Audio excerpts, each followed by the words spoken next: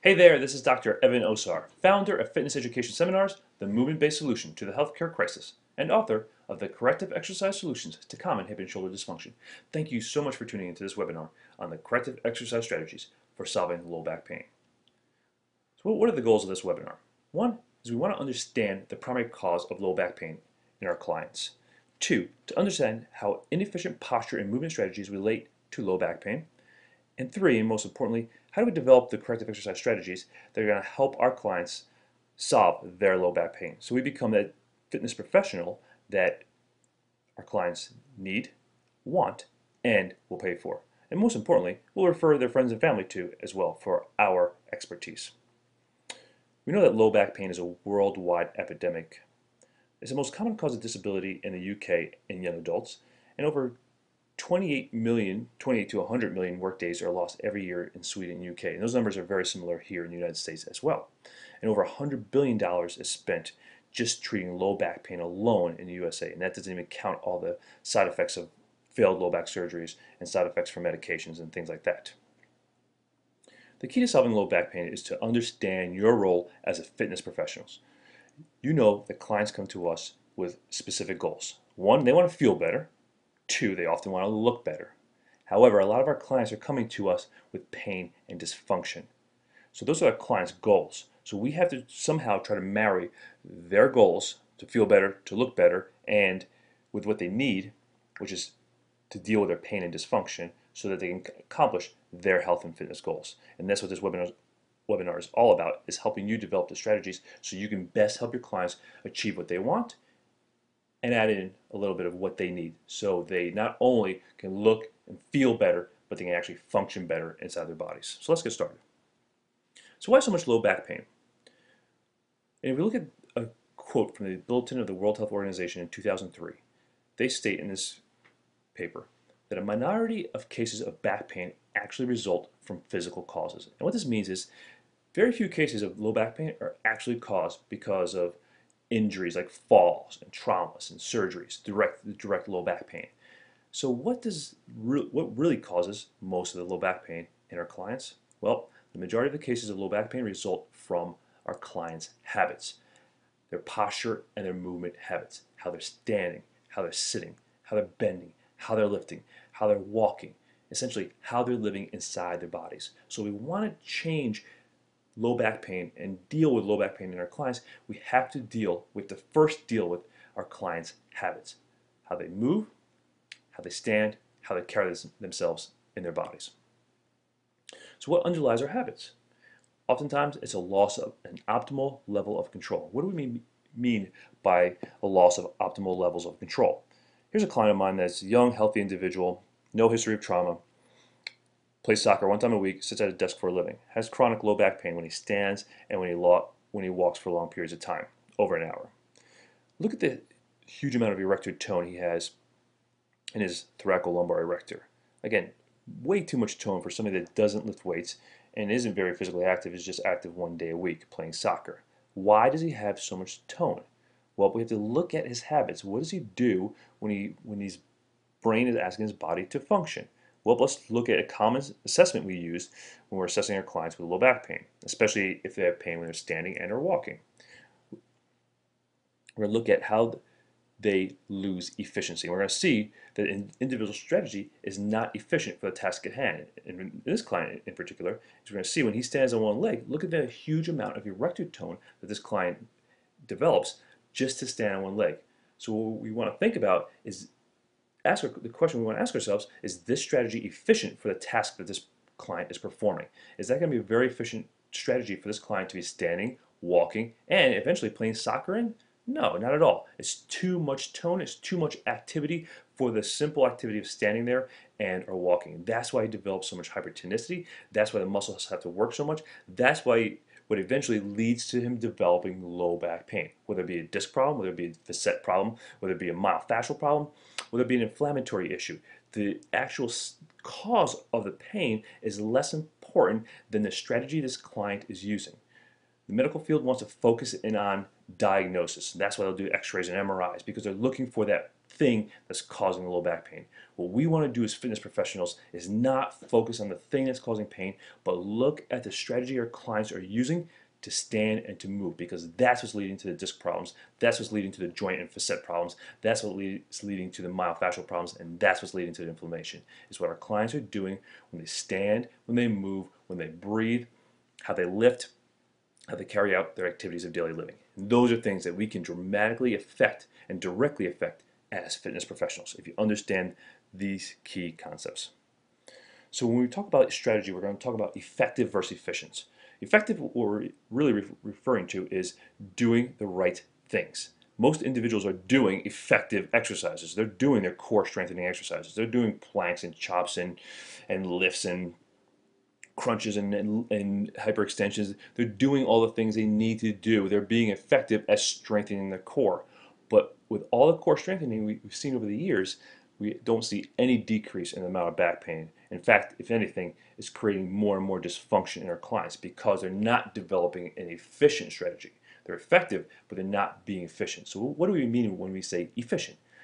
What we mean by efficient is doing things right. So when you do your plank patterns, when you do your roll-up patterns, when you do your hyperextension patterns, are you doing them with the right amount of control? And are you doing the right exercises with the right clientele? Because there's some clients that can benefit from roll-up exercises, and there's other clients that will actually harm them if you do roll-up exercises.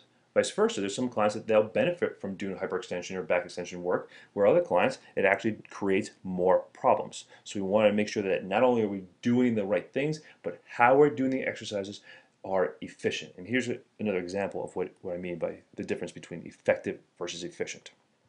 And remember, efficiency is not just about strength. Otherwise, every strong athlete and every strong individual would never have low back pain. But we see that lots and lots of clients and patients in our office that come in, they're very strong and capable individuals. They're just not efficient in how they're doing it. So here's a great example of effective versus efficient. This client to the left can do tens of 20s, 30s, 40, 50 push-ups, no problems. But how efficient is that posture? Now compare that plank position to my niece here, my 3-year-old niece in this image here. Which one of these individuals has a more efficient plank type posture? You look at this client to the left, he looks like a lot of our clients, especially as they start to get fatigued. They have this sort of sway back posture, they have increased kyphosis, hyperextension in the neck. They do not have good control or efficient control of their posture. Whereas my niece here has a nice long spine, has good scapular control, has good intra-abdominal pressure, and she's supported very well over her upper and lower extremities. This client here, scapular wing, hyperextension, sagging abdominal wall. Very inefficient strategy. But it's not just our general population clients that have issues. Look at these two high-level professional athletes, Rafael Nadal on the left and Roger Federer on the right. Both athletes are highly effective. In fact, you can actually argue that Nadal is actually a little more effective than Federer if you're looking at just wins alone. But which one of their strategies for hitting a forehand shot is more efficient? And you can tell by looking at Federer that he's lined up over top his base of support. So if you look at his thorax, over top his pelvis, over top his foot, very well lined up. Head, trunk, pelvis lined up over top his leg. Nadal, hitting all with arms, sitting back on his heels, knee flexion. And you see these knee wraps he has. Very arm dominant type stroke. Roger Federer using a much more efficient whole kinetic chain system to hit the ball. Much more efficient, rotates on an axis. That's what we're talking about when we talk about effective versus efficient. People can be very effective, but again, Nadal suffers from many more injuries than Federer does. Very effective at what he does, but has more injuries. And that's what we're talking about, especially when it comes to our general population clientele. That we want to help our clients develop a more efficient strategy for controlling their low back than just becoming effective and doing effective exercises. And that's what we're going to cover in this webinar. So efficiency is all about having a good control strategy. And just think about a soda can. When the top is on a soda can, the can is stable. The pressure inside the can is such that you could stand on the can and the can would not crush.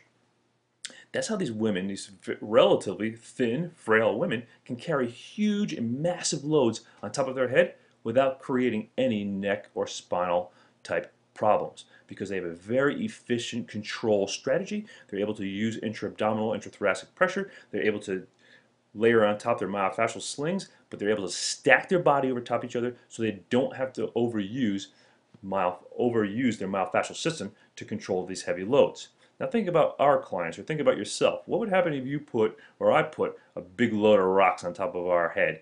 We would be crushed very easily and very quickly because our strategy is not as efficient as these women's strategies.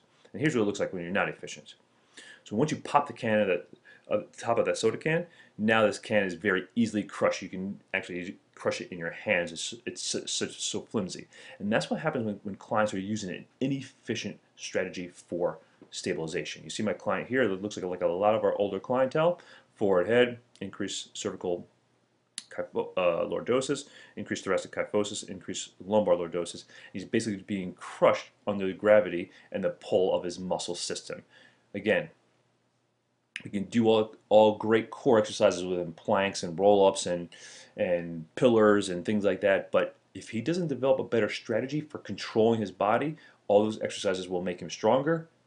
They'll be effective, but they'll actually break him down because his strategy is inefficient. And when you put more strength on top of inefficiency, you just get a more inefficient system. And that's why core exercises will oftentimes break our clients down and are counterproductive for a lot of our clients if you do not develop a more efficient strategy.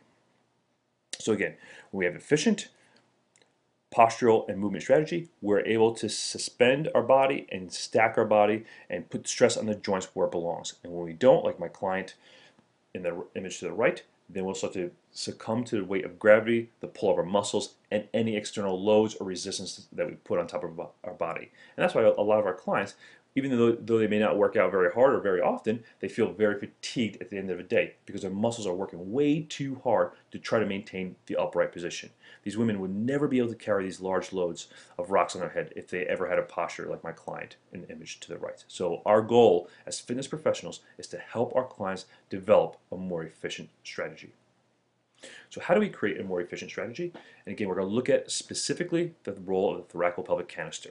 We're going to look at the ABCDEs, the anatomy, the biomechanics, the control, what happens when it becomes dysfunctional, and then how do we execute the principles to increase efficiency. So the anatomy of the thoracolpelvic canister, what we're talking about is the thorax over top the pelvis. The head should align over the thoracolpelvic canister, but the thorax, we want the thorax lined up over top the pelvis with the pelvis underneath the thorax. So it forms a sort of canister, a flexible but able to be rigid canister. So it's flexible when we need to move, but it has the ability to stay rigid when we need it to load. So the myofascial system of the thoracolpelvic canister is key to developing both the mobility as well as the stability we need to function in an efficient manner. So the deep myofascial system, again, these are the deep muscles, the transverse abdominis, the diaphragm, the pelvic floor, the multifidi, all those deep, small muscles that connect segment to segment. They're deep and they develop the local stability and fine movement. And what this means is they basically set the stage for the bigger muscles to work. They control the joints, they control the right amount of pressure around the joints, as well as they control the pressure inside the thorax and inside the abdominal cavities so that we have the intra-abdominal pressure that we need to create proper control. And then the superficial myofascial systems, these are the large muscles that blend together to create these chains of muscles like the anterior and posterior oblique chains, as well as the anterior and posterior longitudinal slings. These are the big muscles and they control large movement and growth stability. So these are the muscles that kick on when we need to accelerate or decelerate, when we need to lift heavy loads. So these two systems of muscles, the deep myofascial system, work together with a superficial myofascial system to create efficiency. When one system dominates or one system is inhibited, that's where we have to start to create compensations.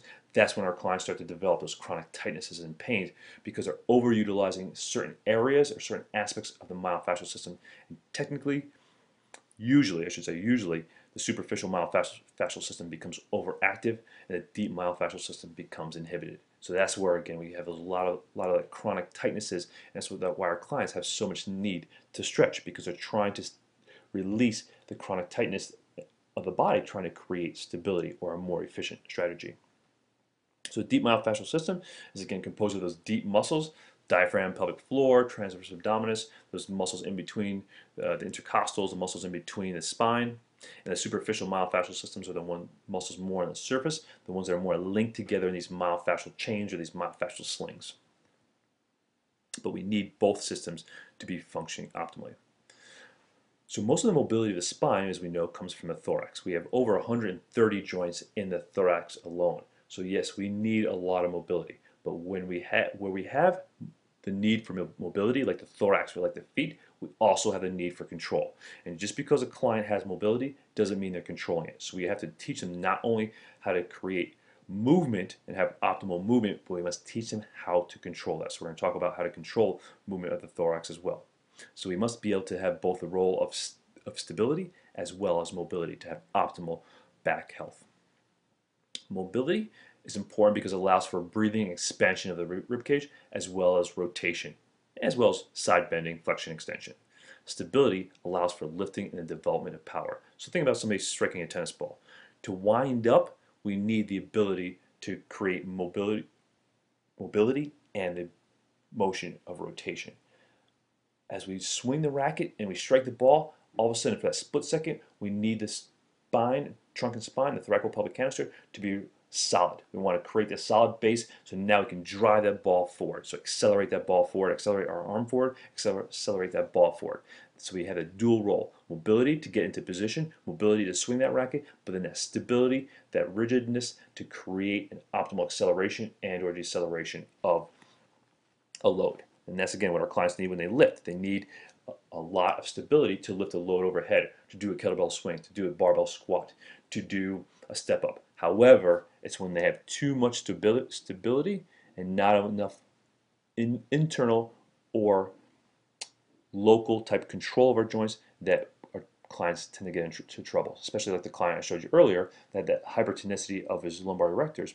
He had too much stability in his low back, not enough control, internal control that allowed him to use a more efficient strategy. So again, our strategy is going to help these clients develop a more optimal internal or that local system of control. So again, we have to have different strategies based upon the task that we're asking our clients to do, for example. So we need a different strategy to bend over and lift than we do to lift up overhead. So when we bend forward, we need to be able to have mobility of the pelvis, the hips, and the spine to allow our spine to adjust to get to our body into the right position. However, as soon as we start to engage and lift the child up, we need the ability to keep our spine rigid to, again, protect the spine. So we need to be able to move in between these areas of stability and mobility, knowing when we need to have stability and knowing when we have mobility, and and having the right strategy to accomplish each task. So the control of TPC comes from the nervous system telling the myofascial system what to do, and the myofascial system having an effect on the osteoligamentous system, or the bony and ligamentous structure, and that's what gives us optimal and efficient function. Brain tells the muscles what to do, muscles control the bones and ligamentous system. So again, we have this cohesive system that creates optimal and efficient function. So we also have to think about low level versus high level strategy. And a lot of our clients with low back pain, especially the chronic low back pain, those clients that have had low back pain for years and years, and especially those clients that feel tight all the time, they're using a high level or bracing strategy for their low level tasks. So let's talk about low level strategies. Low level strategies are things like, what do you do to control yourself when you're sitting, when you're just quiet standing, when you're bending, when you're walking? So the activities that you do that don't require a lot of force and or effort.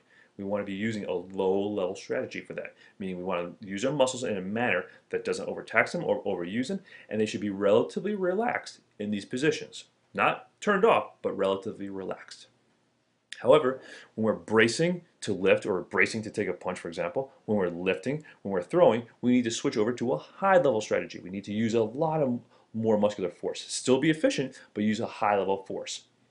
The problem for our clients comes when they're using a high level strategy, so they're bracing or they're controlling, creating too much rigidity for low level tasks. They're using their muscles too much when they're sitting, when they're standing, when they're bending, or they're walking. And that was my client earlier. Too much tone for a simple act of standing or the simple act of standing on one leg or walking. That's why he had so much hypertonicity. That's why he was having so much problems when he was sitting and or walking. Didn't have any problems working out or playing soccer, but he had problems when he was sitting and standing, those low level activities. And most of our clients feel pretty good when they work out because they get the blood flowing, they get the endorphins going, and they start using that high level strategy. But they don't do so well when they start sitting for periods of time or they're standing for periods of time, because when they need to use that low level strategy, they're still stuck in that high level bracing strategy. And that's why it's important for many of our clients. It's more important to teach them how to let go and not contract than it is to teach them how to squeeze and brace and contract. I'll say that again. For many of our clients, it's more important to teach them how to let go or not brace and squeeze than it is to teach them how to squeeze and activate more, especially those clients with chronic low back pain. Again, remember, here's my client again. He's using a high level strategy for a low level task. And this creates inefficiency, and that is what's causing our clients to break down and creates that long standing low back pain. Here's another client, professional NFL football player. Again, huge amount of tone, resting tone in his thoracolumbar erectors. Again, you're like, okay, he's a pretty muscular dude. But what happens? Why does he have so much hypertonicity? Check this out. When he goes to do a simple forward bend, a low level task, what happens? He doesn't get much hamstring length. He doesn't get much anterior pelvic tilt at all. And where does most of his motion come? It comes from his lumbar spine. He gets increased flexion in his lumbar spine. So all this tone here, a lot of this tone, is because his body's trying to protect this increased motion here. But the fact that he doesn't have enough motion here at his pelvis or his hips, he doesn't get enough hamstring length to allow him to go into a proper anterior pelvic tilt, necessitates him having to flex excessively from the low back. Hence the reason why he's got chronic low back problem. So again, this leads to non-optimal posture, non-optimal stabilization, and then inefficient movement strategies. And that's why this football player is quite injured and has chronic low back pain. Okay. So now next we're going to move into dysfunction. Why do our clients develop low back pain? Well, in these poor, inefficient strategies. Well, it can come from several areas, like trauma. They could have actually a fall, car accident, but that's not really where a lot of our clients' problems come from. Or they could have had surgery that actually shut down muscles, and that's a very common cause of a lot of our clients, especially these women that have had C-section, gallbladder surgeries, hysterectomies, and other abdominal surgeries that create scar tissue and inhibition of a deep abdominal system. And we see that so often in our clients that have had previous abdominal surgeries and even back surgeries, but especially abdominal surgeries, that years later they have these poor strategies or these gripping and hard, rigid strategies because of these over gripping type high level strategies for low level tasks. But why do so many of our other clients that haven't had surgeries and maybe haven't had traumas develop problems? Well, think about walking on a slippery surface like a wet tile floor. What's your body's natural reaction? Would you walk with tall, confident strides, or would you start to flex, walk a little slower, walk a little bit shorter steps? Well, we know the latter is the response. You're going to the body will start to compensate, walk slower, walk tighter. So when we think about our body's reaction to an unstable surface or an unstable environment, the body's reaction is to tighten things down. So when we start to hear about chronic low back tightness, chronic tightness in the hips, chronic tightness in the shoulders, what's the nervous system really trying to tell us? Is that it's trying to develop a more optimal stabilization strategy. And that's why just stretching alone will not help these clients. You have to help them develop a more efficient strategy of control. Teach them how to control better, and a lot of these chronic tightnesses will be relieved. And we said that trauma, of course, surgery and repetitive trauma, like our children now, and most of us, and most of our adult clients now sit for a living. So that's repetitive trauma. Sitting, remember, creates a posterior pelvic tilt and lumbar spine flexion. So again, we start to overstretch structures in the low back. We overstretch structures in the pelvis and the SI joints. So we start to create this vulnerability of the low back. So that's why our clients often become tight. It's because the body's trying to control these areas of non-optimal control. So these are reasons that other clients, many of our clients, will have problems as well. So what are the body's warning signs when we start to have dysfunction? Well, as we talked about, the first sign is tightness. Tightness is your body's first reaction to loss of optimal control. Muscle imbalances is the next thing that we start to see. We start to see these postural alterations. We start to see these muscle imbalances. We start to see these chronic areas of hypertonicity and areas of inhibition. And then eventually, when you've had tightness, muscle imbalances, then we start to develop pain. And once you have pain, then you start creating this repeating, perpetuating cycle. So this leads to compensatory strategies, like my client here standing on one leg. You see the excessive erector tone in her as well as she stands on one leg because she doesn't control that single leg stance very well. Her pelvis and hip kick out, and she has to overuse her erectors to try to develop, and even her shoulder blades to a certain extent, to develop better trunk control. This also leads to breathing dysfunction. Client will over grip their erectors, which will lock down their thorax and lead to breathing dysfunction. Then we develop a loss of control. So again, loss of control leads back to compensatory strategies and compensatory breathing strategies. And again, we develop non-efficient postural and movement strategies. And that's the real reason that our clients are having chronic problems, is they're not changing their non-efficient postural and movement strategies. They're not developing better breathing. They're not developing better control. They're not developing those low-level strategies for control. So again, what's the myofascial response to dysfunction? As we've talked about, the deep myofascial system, that those deeper muscles tend to become inhibited, and that's where we get lots of our muscle imbalances and weaknesses, and we lose efficiency. However, we have to compensate, so that's where the superficial myofascial system becomes overactive.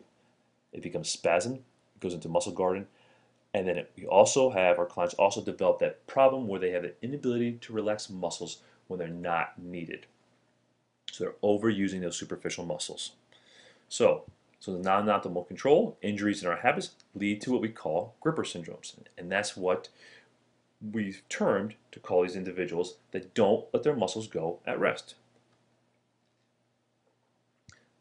We can have clients that are abdominal grippers. Again, this is a classic sign of many of us as in the fitness professional as we walk around with our abdominals gripped. This creates rigidity of our trunk, inhibits our breathing optimally through our diaphragm, and it pulls our pelvis into a posterior pelvic tilt and actually flattens out our lumbar spine. So this posture creates some of our low back dysfunction. This client, you can see the C-section scar here.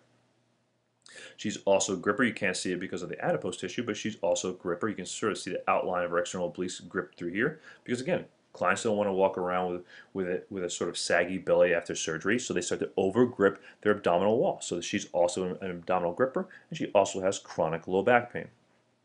Here's my client who's more of a back gripper, and we see many of our clients that are back grippers. They have that thoracolumbar junction hyperextension, so they have a hyperextension here, and they have the hypertonicity of the thoracolumbar erectors, and that's why they always feel like they need to stretch out their low back. And you see they have that splayed wide rib cage and that real tight back. And then they cannot use their posterior aspect of the diaphragm, so they're not going to get optimal intra-abdominal pressure and control of the low back.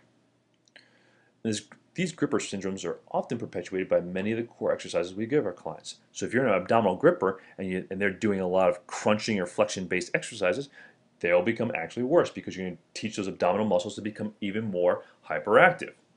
If you're a back gripper and now you're starting to do hyperextension type work or too many deadlifts or loaded extension type exercises, you're going to also develop problems because you're already overusing these muscles, and now these muscles are being called into even more activity. So again, certain exercises will perpetuate dysfunction, and that's why there are no best core exercises for every individual. Some clients will do better with flexion exercises, some clients will do better with extension exercises, but the key to most core exercises is we have to teach our clients how to do it more efficiently so they're not overusing their myofascial system to overly compress the spine.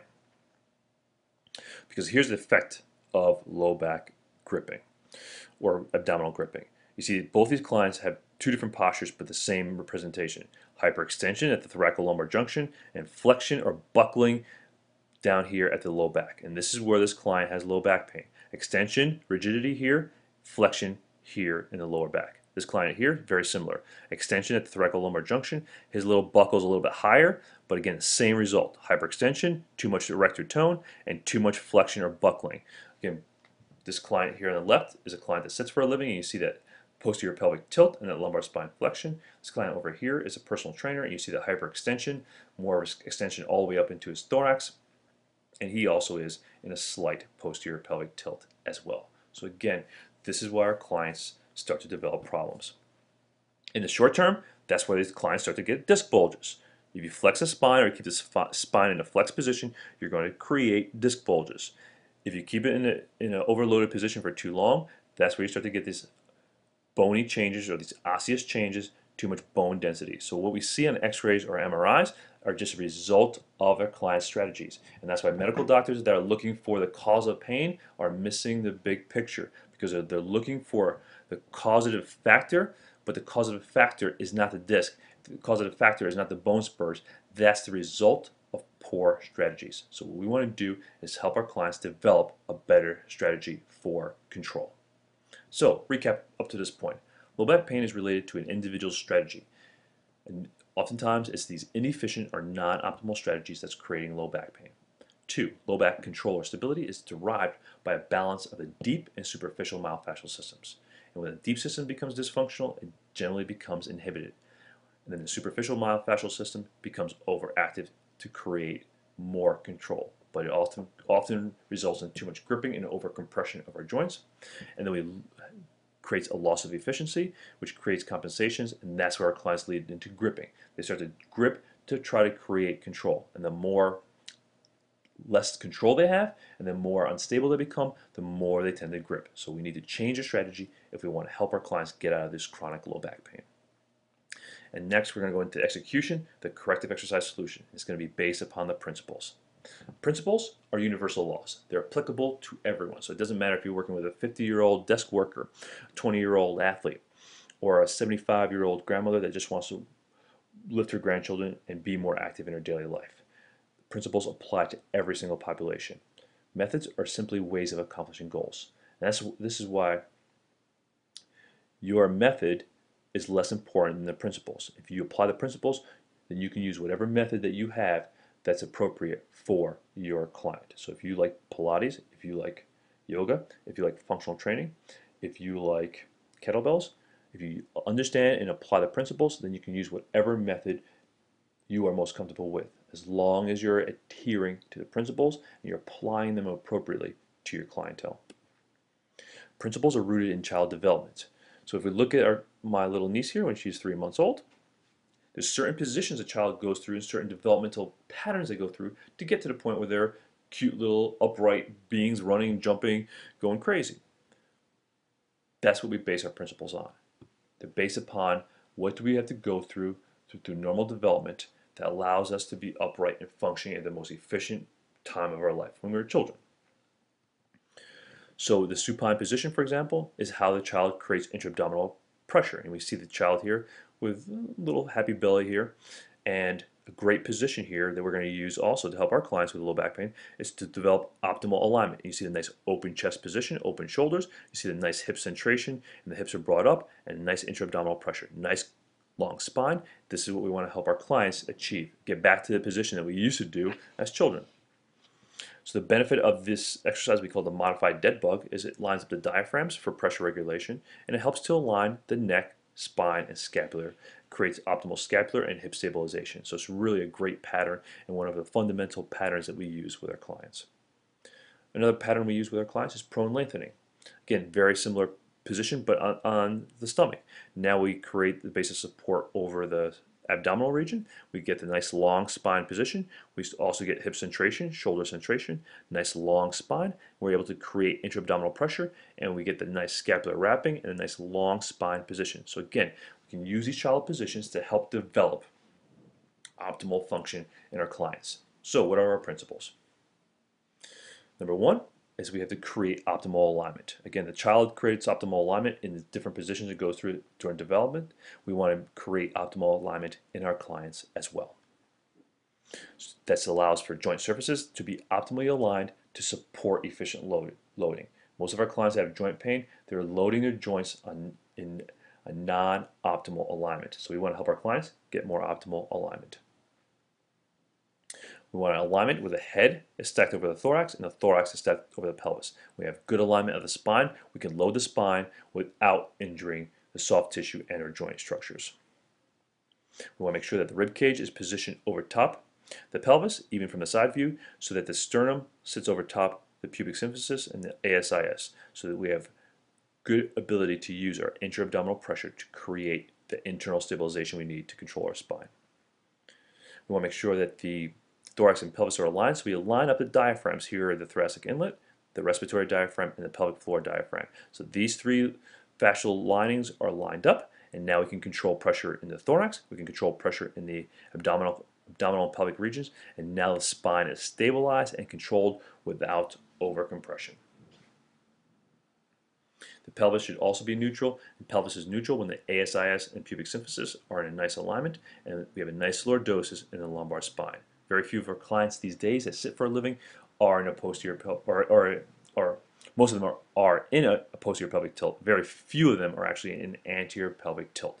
So they've lost the neutral alignment of the pelvis, and they've lost the neutral alignment of the lumbar spine. And that's another reason why they're getting so much low back pain. So again, we want to be stacked head over top of the trunk, trunk over top of the pelvis. Three common postures that tend to come out of non-optimal control. We have the common upper and lower cross syndrome, where the thorax is increased kyphosis, increased lumbar lordosis, and anterior pelvic tilt. We see that very few of our clients have that presentation anymore. More of our clients have what we call sway back, where the pelvis is swayed forward. They're actually in a posterior pelvic tilt. They have flexion in the upper lumbar spine, or even in the lower lumbar spine. And they also have the forward head and forward shoulders position. They've sort of lost control of that pelvis underneath the thorax. And we also see this in a lot of our very active clientele, especially in a lot of fitness professionals, is they're standing too rigid or what we call military posture, and that's where the thorax is behind. Let's see, the thorax is behind the pelvis, and again, very rigid posture doesn't promote proper breathing, and the thorax is behind, so we can't get proper alignment, so we can't develop optimal control, intra-abdominal control. So again, each of these has its own problems, but again, they all come back to loss of efficient control of the thorax over top of the pelvis. And again, we have this problem. We see the upper and lower cross syndrome in my patient here to the left, but here my patient to the right, we see the exact opposite, where she has a long lordosis from her upper back all the way down to her pelvis. So again, we have this huge lordosis, and again, this locks up the pelvis, locks up the posterior thorax, and does not allow her to breathe properly, so she cannot develop optimal control of her thorax. And this is a client who had chronic head and neck pain, chronic migraines, and when she learned how to breathe better, she was able to control her migraines and completely get herself off medication. She was taking chronic medication for her migraines, and now she has to take it maybe once or twice a year when her migraines get real bad, but for most of the time she's able to control her headaches by positioning her body right and breathing properly. Again, here's another client who's got too much abdominal gripping. She's pulled her abdomen in, pulled herself into the posterior pelvic tilt. She also has some posterior hip gripping. So again, flattening out the lumbar spine. Again, chronic lumbar low back pain and radicular pain down her leg. So again, she looks very fit and thin, but she has the classic working out posture. Too much abdominal gripping, posterior pelvic tilt, too much posterior hip gripping. So again, this also relates to a lot of our clients that have low back pain. So the principles of corrective exercise is we want to teach our client next, once we teach them how to align, we want to teach them how to breathe. And it's important that we get that three-dimensional breathing, and we have plenty of videos on our website at Fitness Education Seminars to teach you about proper breathing. We want three-dimensional breathing. We want to make sure the breath gets down into the abdomen. We want the breath to be able to get lateral, so that the rib cage should expand laterally. And again, that's why it's important to have our client not gripping so they can get that lateral expansion, and we want them to also get that posterior lateral, so to breathe down deep into the posterior aspect of the diaphragm. So again, we want three-dimensional breathing, and the client can actually check herself by putting her thumbs into the sides and posterior aspect of her low back, and she breathes in. She should be able to push her thumbs out when she's using her diaphragm appropriately. She should be able to stay long, breathe, and create that three-dimensional expansion of her rib cage. That's how you know she's getting optimal intra-abdominal and intrathoracic pressure to create optimal spinal and trunk control. Remember, optimal breathing creates not just oxygenation, but it creates optimal stabilization, and that's why breathing is so important. not just to create optimal breathing and relaxation. It's to create that optimal stabilization of the trunk over top of the pelvis or the pelvis underneath the trunk. It's really all about pressure regulation, and breathing sets up optimal pressure regulation for optimal control. Intra-abdominal pressure leads to low back stability. It's one of the most efficient ways of entering the central nervous system, meaning we can help decrease the parasympathetic, increase the parasympathetic nervous system and decrease the sympathetic nervous system, or decrease a lot of that chronic gripping and tone. Improve activation of the deep myofascial system, because the diaphragm is myofascially blended into the transverse abdominis, the psoas, the QL. So all these structures are fascially connected internally to create optimal trunk and spinal control. So last third element of developing a more efficient control strategy is control. So we align, we breathe, and now we teach a client how to control, so we develop a more efficient posture and movement. So our ABCs: align, breathe, control. We want to integrate these things into the fundamental patterns of squatting, lunging, pushing, pulling, bending, rotating gait. That's how our clients start to move more efficiently, so they get rid of some of their chronic pains, their chronic tightnesses, and move to a more efficient place where they can start to do and live life with more efficiency. So again, we always teach neutral spine. So neutral spine in supine, neutral spine in standing, neutral spine in side lying, so the client understands how to control optimal alignment before they start. Always start with optimal alignment. Then we teach them how to control as they move out of neutral. We want them to be able to move without gripping or squeezing. Sometimes, here, as I'm doing here with my client here, I'm teaching her how to relax the front of her hip, teaching her how to stay long through her spine, maintain activation, the deep activation without over gripping. So she's bending forward, she can create a proper hip hinge, spinal length, and spinal control. So again, it's about teaching them control. Then take them into their functional progressions. Teach a client how to create optimal control of the thorax over top of the pelvis, head in good alignment, whether they're in a TRX plank, a ball plank, or a overhead cable chop plank type pattern. Again, always teaching neutral spine and control when loaded.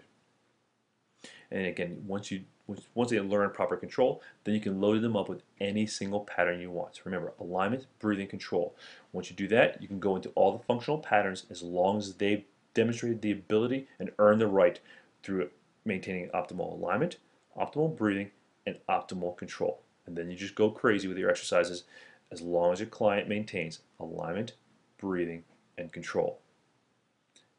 Remember, chronic tightnesses and dysfunction come when our clients lose one or more of those components. They lose either their alignment, they lose their ability to breathe, or they lose their ability to control. And that's why you should not exercise to fatigue. The clients should be exercising to the point just before they fatigue out, because there's very few clients that can maintain optimal alignment and breathing and control when they're fatigued.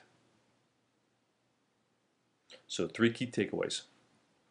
1, the primary cause of low back pain and dysfunction is our clients' habits. Yes, surgery plays a role. Yes, trauma plays a role, but it's our clients' habits that form the majority of their patterns, set up their patterns for dysfunction. What we want to do is help our clients develop more efficient strategies using the principles of corrective exercise: alignment, breathing, and control. And then when we teach them how to align, breathe, and control, and progress them into function. That's how we become effective as fitness professionals. That's how we help our clients achieve their functional goals. That's how we become that in-demand expert that our clients need, want, and will refer us to their friends, families, and colleagues.